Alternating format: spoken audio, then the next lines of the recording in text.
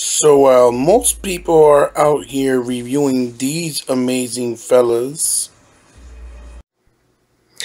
I will be reviewing these guys right here from Mcfarlane Toys. The first wave of the 7-inch Fortnite collection. Or kind of.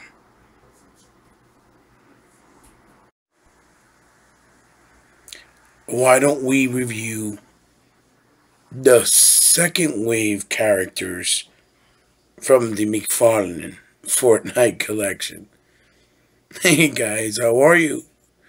Welcome to Toys in My Closet. It's me, your host, Hebot. Boys and girls, friends and family, I am so happy that you can join me. And today I'm going to do a quick roundup review, as you see here, of the Wave 2 of Mcfarlane Toys Fortnite 7-inch articulated figures. As you can see here from the nice window box packaging, it has 22 parts of moving articulation, a nice Fortnite symbol, the figure and hand, a nice picture of a 3D modeled polygon of the actual in-game character, and this here is Rex, and for ages 12 and up.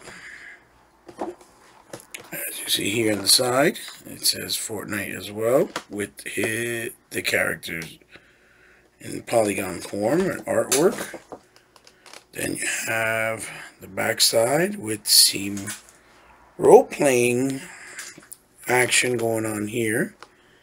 And then obviously a picture of the first two characters from the second wave, which is Rex and Drift. Excuse me. Do you see here the first wave? As you see, I have them right here. And in the first wave, in case you guys don't really know, we have here Raptor. We have here Skull Trooper. Cuddle Team. I forgot, it's Cuddle Team something. And we have the Black Knight, which is the first four characters in Wave 1. So we'll come here and oh yeah, there's a nice side view here, and you know, artwork obviously in polygon, 3D polygon of the in-game character model. And then the top, as you see there, these just started to come out in the local GameStops. You were able to pre-order them back 2 months ago, I believe. So what we'll do here is we'll get ready to open it up, and I'll skip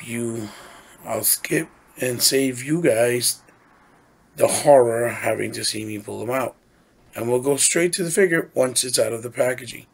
I'll be right back. Now here we have Rex out of the packaging. Now, I'm not really a Fortnite fan, and for those of you who may or may not know, Fortnite is a video game that is out on every platform known to existence. Like mobile, tablets, PlayStation, Switch, Xbox, even PC. But since I'm a figure collector and really enjoy really nice figures and figures that are really nicely done and have a lot of attention to detail, I appreciate these new Fortnite figures that Mcfarlane is brought out to the market. And I was very happy with the first wave. And as you can see, we have Rex here with his accessories that he came with, which is 3. First is his, what you call it, his, it's like a, basically it's like a sledgehammer with the face of a T-Rex. Very nicely painted. It doesn't open. There's no articulation. Nice sturdy plastic. And really nice colors. They have like really, they're really eye candy. Then he has here his backpack. He stores all his gears and weapons when he's fighting in combat. And, you know, Fortnite is very silly. It has a lot of different colors. It's very silly. It's a game where they have the characters dressed up in different silly costumes and battle it out with one another while they build forts to protect themselves. And this was the end tale of the Tyrannosaurus Rex, because that's what he's supposed to be, a T-Rex. And then his last accessory he comes with, certainly not the least one, right? Because it's really awesome. It's this bazooka launcher. Has a nice inscription writing there of XOXO and a beautiful artwork on the tip of the missile that looks like a cartoon of a mean face.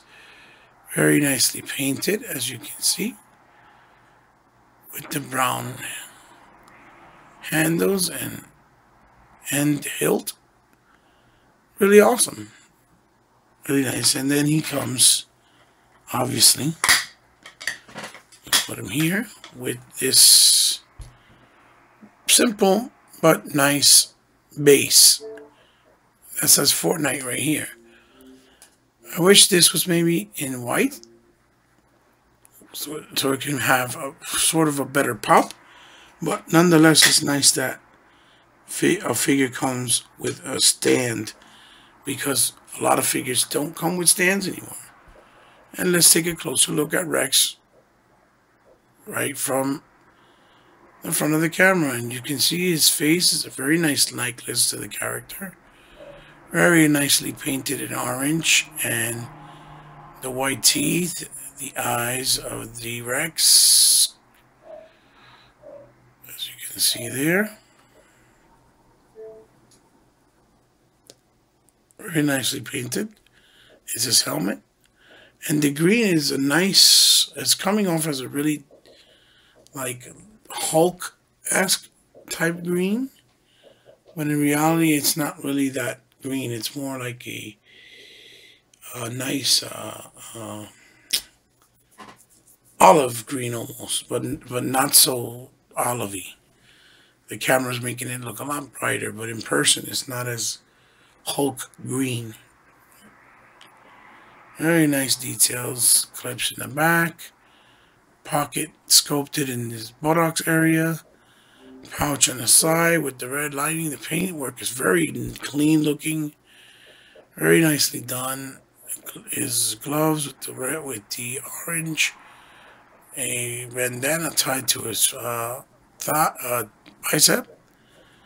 And these here are supposed to be the computers, I guess, where they're keeping tabs of ringing incoming help or asking for help. The scarf, very nice. His straps, or bandolier, what they call it, right? To hold the holster of his gun, or his gun holster. Nice gray on the belt, little pouch here. A lot of nice little shading of greens, light greens, darker green. And even in the outline, very nice.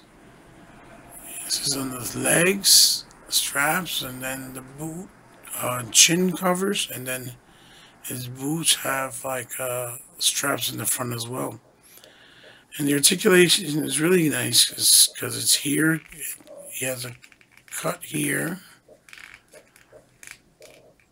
in the higher stomach area, and then in the waist here in this area. The head has really nice range of movement, even with this helmet. It's really awesome that you can make them do all this type of range of movement. His face looks really cool. He has a ball joint there with a ratchet. There's another hinge here to make it look like almost like a butterfly, to give it kind of a in and out swivel to hold their guns better. Swivel here in the upper bicep. A double jointed elbow, and in the hands, a joint that goes all the way around, forwards and backwards. Then we go here to the legs, where it's cut almost like a T form, not to break up the skull too much. It goes that way, but if you turn it, it kind of can turn a little this way when you pull it out. And it turns to different directions, like this. And then he has a double jointed knee, hidden obviously by the protective plate here on his foot shin, and then a ball joint on the legs with, I believe, a tip swivel here on the front of his toes. So the range of movement as you get, and then you obviously can go in full range of motion with the ball joint. So the range of movement for the figures is actually really great, especially for being 7-inch figures, and they're really nice. So we'll put here in the back here, as you can see, we'll put his backpack. Let's see if it goes in. Hope it does. Looks like it's doing a stressing thing here. It's kind of hard, huh? Anyway, I just put it in that far for now. I don't want to break it. Let's put his rocket launcher. Rocket launcher in his hand. Matter of fact, let's put it on this one here, so we can kind of put it like above his shoulder, like this. Yeah. And then we'll put his staff, his Tyrannosaurus Rex staff, in bright yellow and red. Can I open it? Because it's kind of tight. Maybe. Let's see.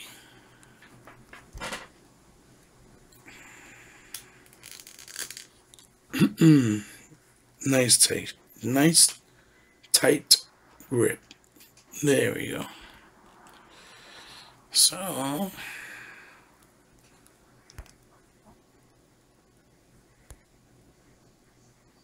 here we go. So there is Rex, ladies and gentlemen. We'll put him on the stand here.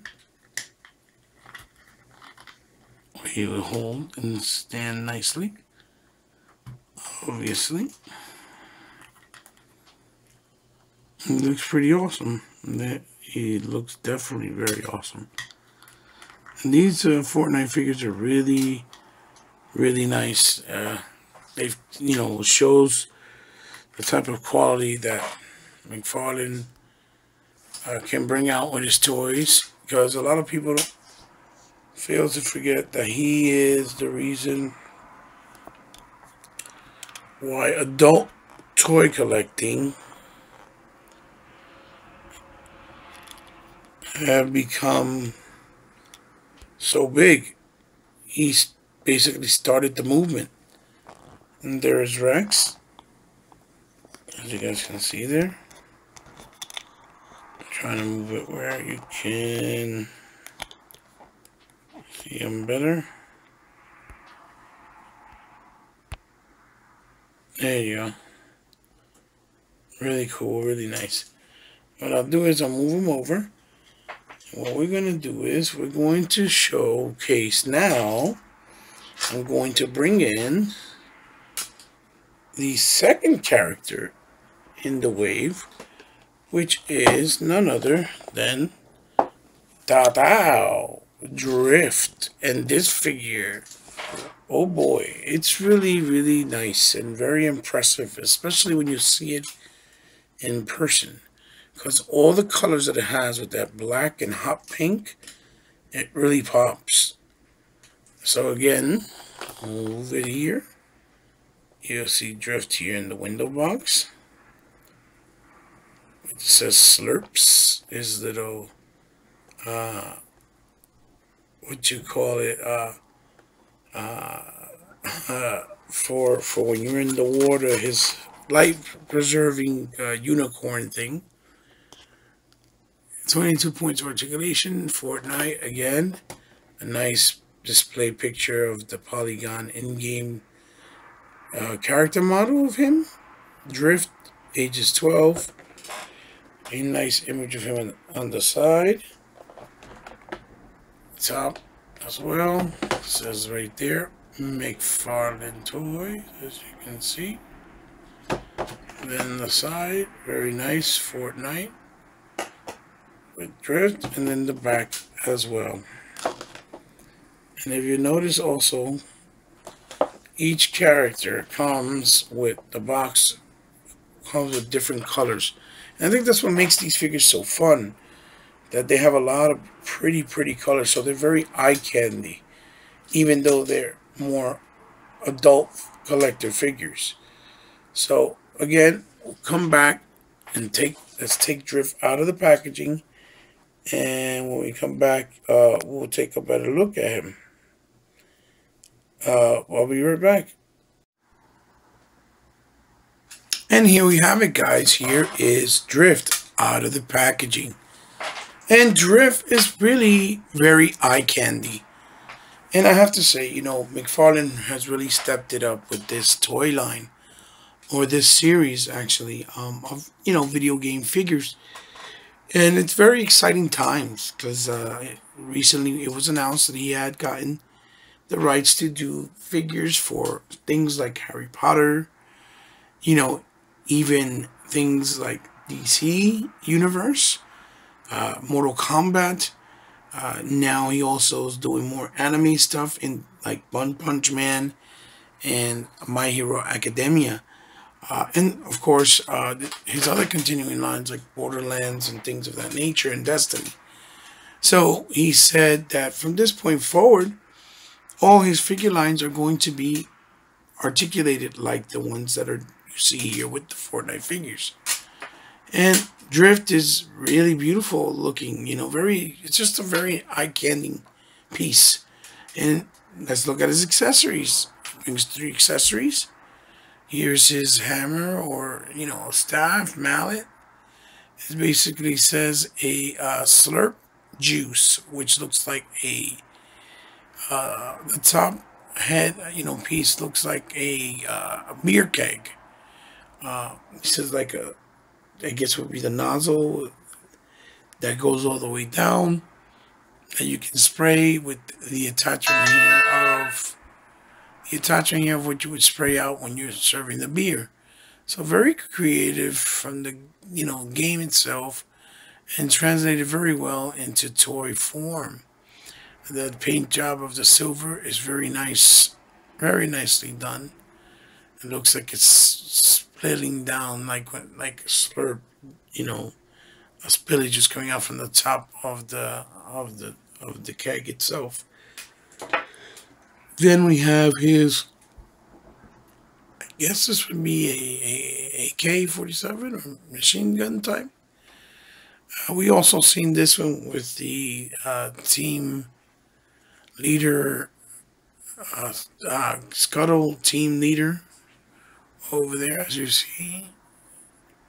Over here, Cuddle team leader.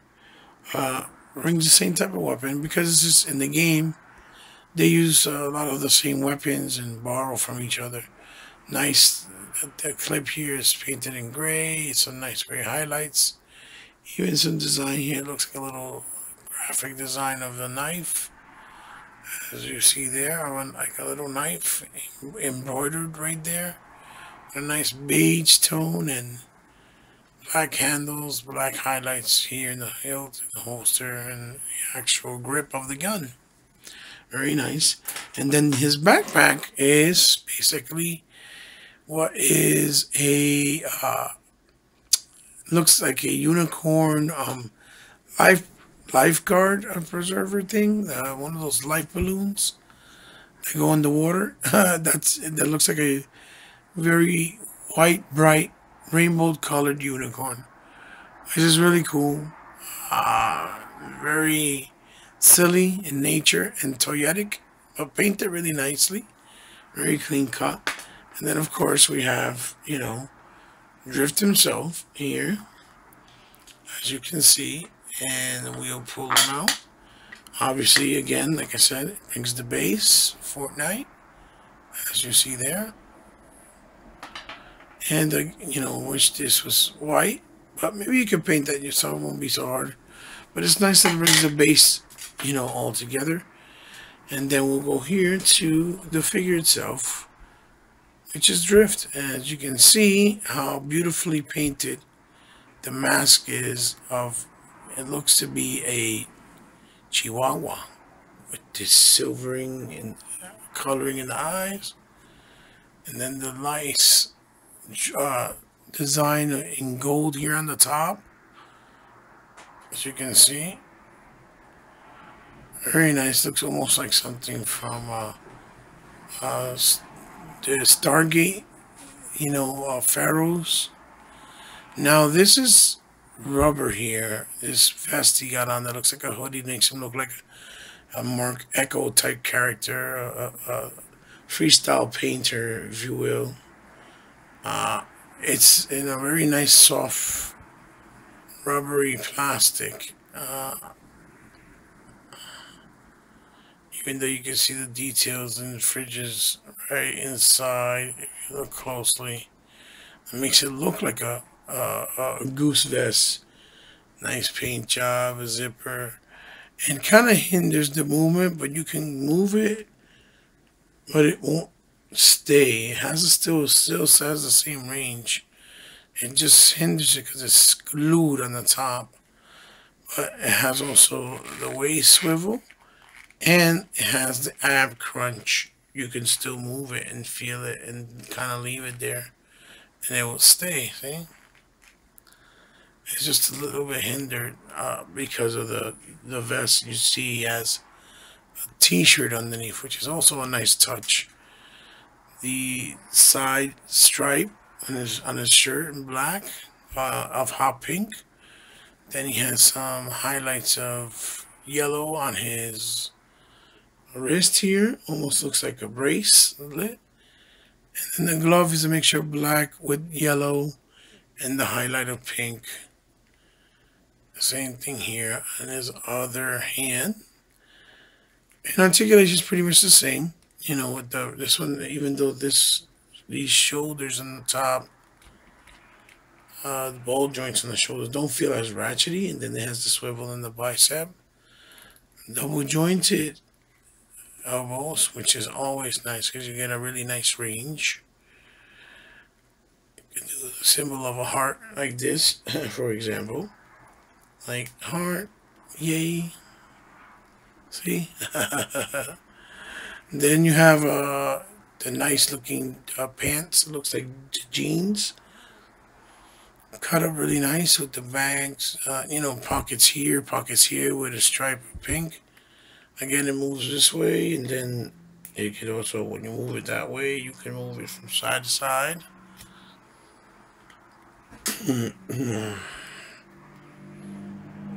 The double jointed knee. Touch the buttocks there. And really nice looking radical boot, sneakers. Really nice and radical. Really nice color, nicely colored.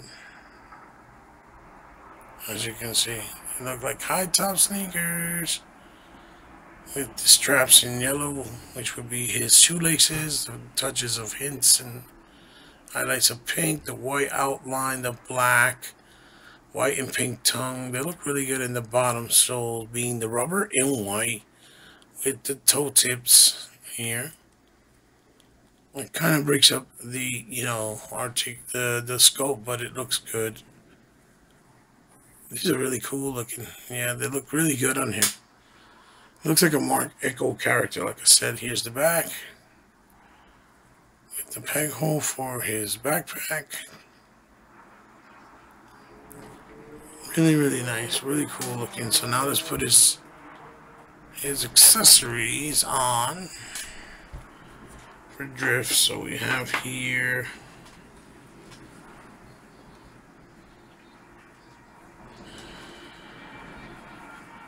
the lifeguard life bag. I think they're going more, but again,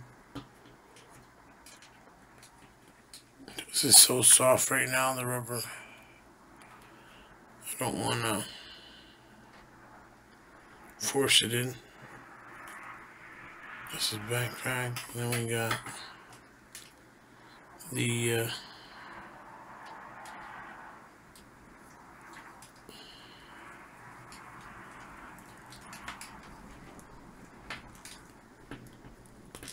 AK. I think it's the AK. I don't really know the proper names of guns. It's not my thing. But that's what it looks like to me, an AK machine gun. Put it up. Having my stand really awesome there. And then his mace mallet, obviously.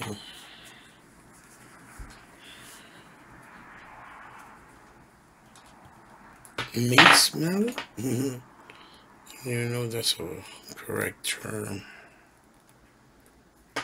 Excuse me if I'm wrong.